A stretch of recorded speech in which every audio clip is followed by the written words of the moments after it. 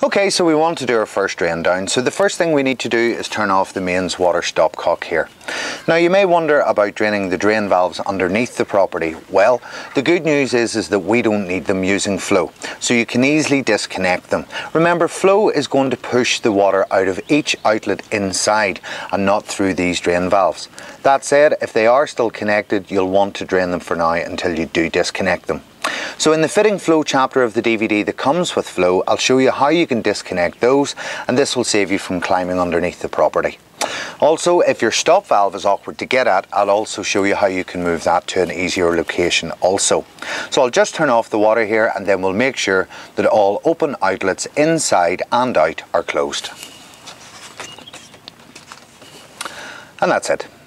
Okay, we've made sure that the mains water stopcock and all taps or faucets have been turned off, and very importantly that the boiler is unplugged and that the toilets have not been flushed. This all makes sure that the system is airtight. So it's time now to do our first drain down. Now when you switch Floe on for the first time in any drain down, it will only take about 3 to 5 seconds to build up air pressure, and then it will stop. Now this might seem a little short, but it's perfectly normal. Remember, your system is full of water, so there isn't much in the way of space for air to be pushed in at this point.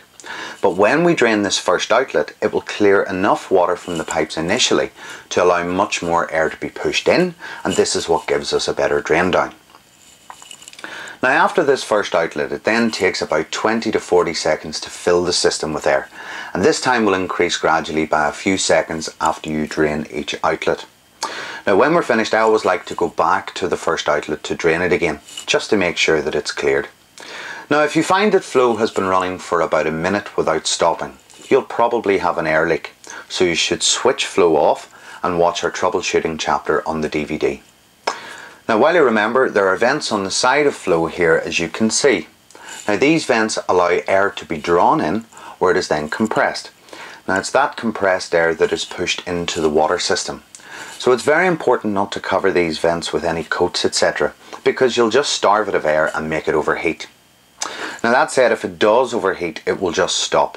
So let it cool down for, let's say, 15 minutes and then switch it back on again. Okay, so just for demo purposes, I'll let you hear Floe do the first couple of compressions so you'll know what I mean about the times. So let's just switch Floe on.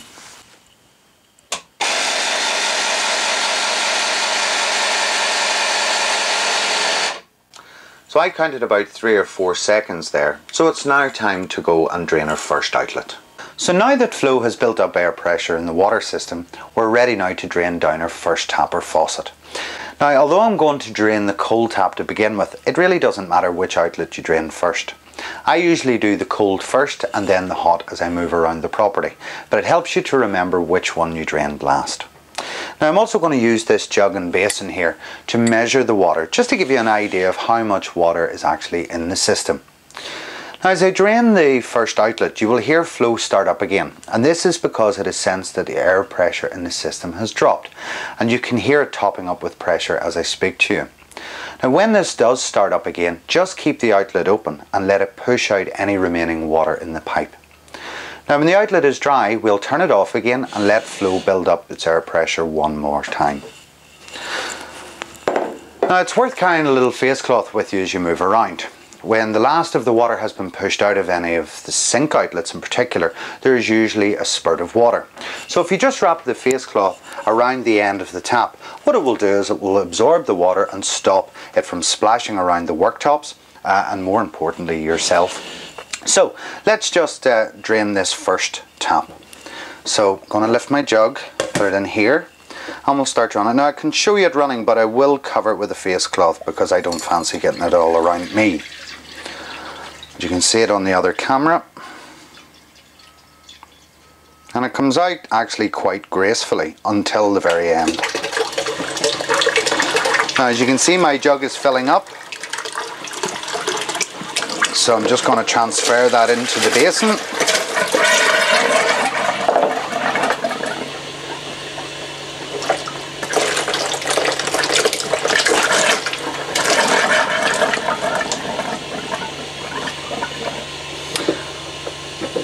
Okay. Just let flow repressurize. Now I'll return to this first cold outlet at the end just to make sure, as it is the first one, that it is properly drained. But for now, let's just drain the hot side.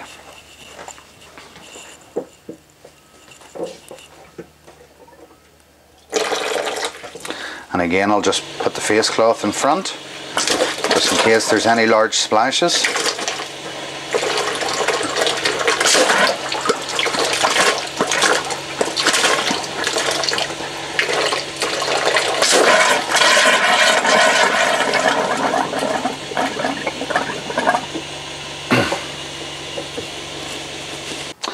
And that's it drained. Now, just let me explain something which I think is quite important. Now that we have drained this first hot outlet, remember the flow has pushed air and therefore water through the boiler.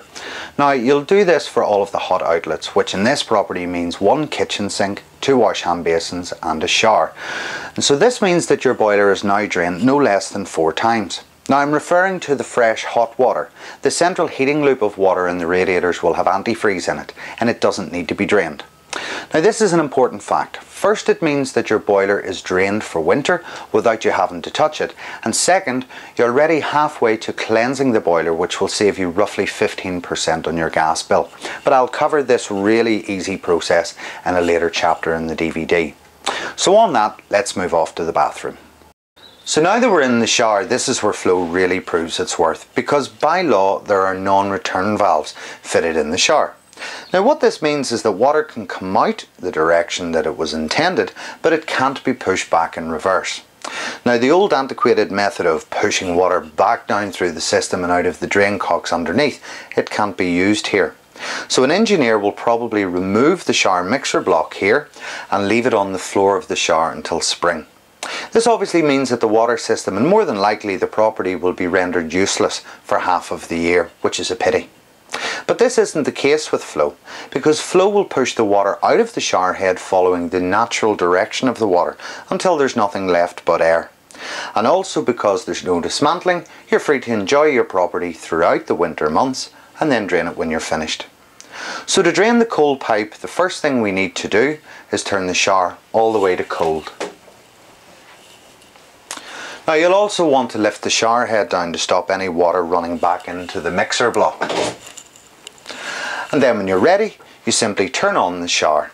Now when the pipe is drained, just remember to turn the shower off again to seal the system once more.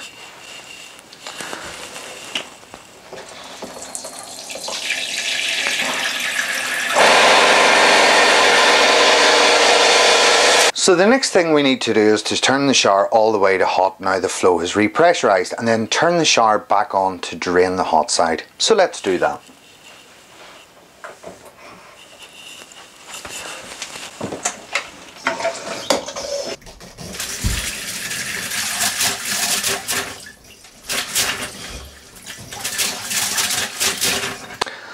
Okay, so we now want to drain the hot and cold outlets at the bathroom sink here, starting with the cold. So again, I would advise that you get a face cloth and hold it over the end of the tap of the faucet just to stop any water spraying around the units or yourself.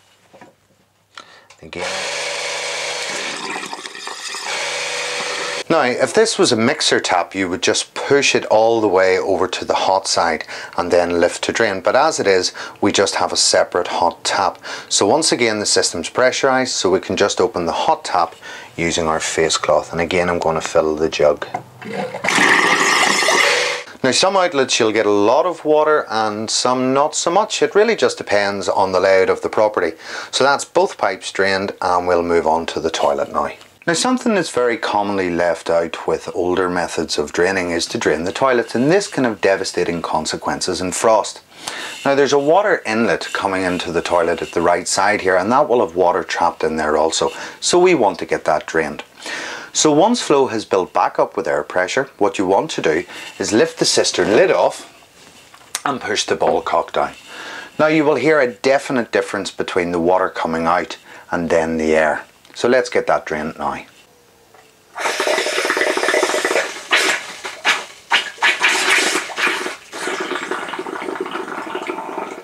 And that's it, any water that was in this pipe has now been removed. Now, we have an ensuite in this property with a toilet and a wash hand basin, so don't forget to drain the 2 sink outlets and the toilet, just following the same process as before. Now, I'll cover the draining of other devices such as washing machines, dishwashers and garden irrigation, etc., but I'll do that in another chapter in the DVD. Nevertheless, it's important that we remember to drain any outside water outlets such as this one. So allow Floe to build up pressure one last time and then just open the outlet itself. Now, I'm not going to use the basin because not everybody actually has an outside tap, and I'd rather get an accurate amount in the basin itself. So I'm just going to use this bucket. So you can hear Floe building up pressure in the background, so we'll just open it up.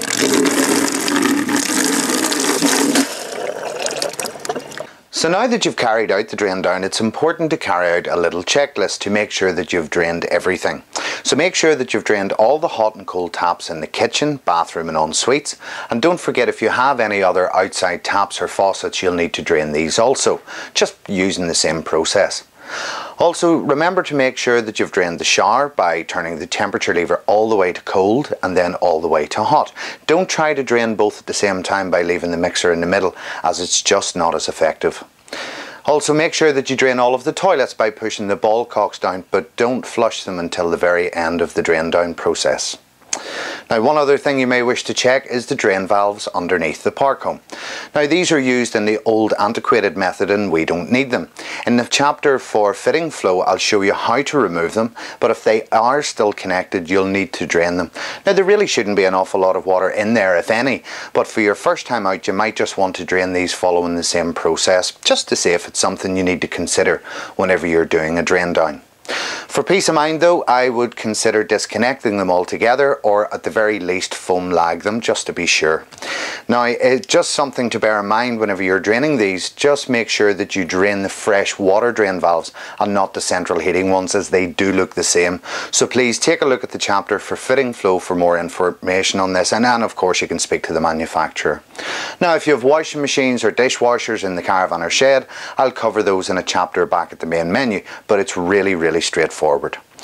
Also, once a year you might want to consider cleansing the boiler, as this will save you up to 15% in your gas bill. Now, you might think it sounds difficult, but trust me, you won't even have to open the cupboard door. Again, I will cover that back at the main menu, but it is worth looking at. This brings me on to another important point: how to leave your water system over the winter months. Well, as you know, we've been turning taps on and off throughout the drain down process, and at this point all of those taps will be in the off position. If you're leaving the property over a cold spell, it's important that you turn all of those taps back on again before you leave, so that the pipes can breathe. Incidentally, oxygen in the air circulating through the pipes is also a great sterilizer. Now, for the shower, you just turn it on fully and move the temperature mixer to the middle, and that will open both the hot and the cold pipes. Incidentally, if you have any mixer taps or faucets in the property, just simply lift the lever, open and centre it. This again will open the hot and cold pipes. Also, and this is just through personal experience, if you do wish to use the property during winter, take a summer's day sometime and foam lag any bare pipes underneath the property, because when you're staying there over the winter time, these could freeze up, and obviously we don't want that to happen. Also, and this happened to me once on a winter weekend, make sure that you turn your outside tap off when you arrive before you turn on the water. This will trap air in the pipe, and it's a bit like creating an airlock. So when it does come to draining it, there shouldn't be anything in there really except air. So now that everything is drained, it's time to flush the toilets.